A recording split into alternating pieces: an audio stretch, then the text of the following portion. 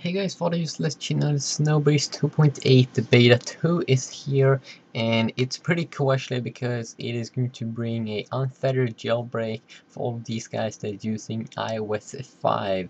But this unfettered jailbreak in this beta 2 release is only going to work for the iPhone 3GS with an older Bootrom.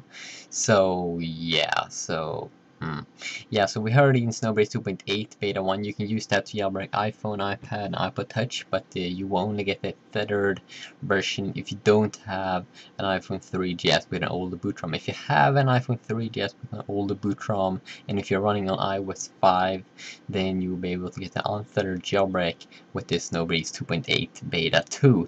So basically how this works is that Sn0wbreeze is going to allow you to create like a custom iOS 5 beta 1 firmware file, and that one's going to be like pre-jailbroken. So yeah, but as I said, only for iPhone 3GS. If you still use this for, let's say, your iPod Touch or your iPad, you will only get a feathered version of iOS 5 beta 1 release. And also if you are having an iPhone, it's going to like preserve the baseband, so it's not going to get upgraded, so you can like unlock it using ultrasnow.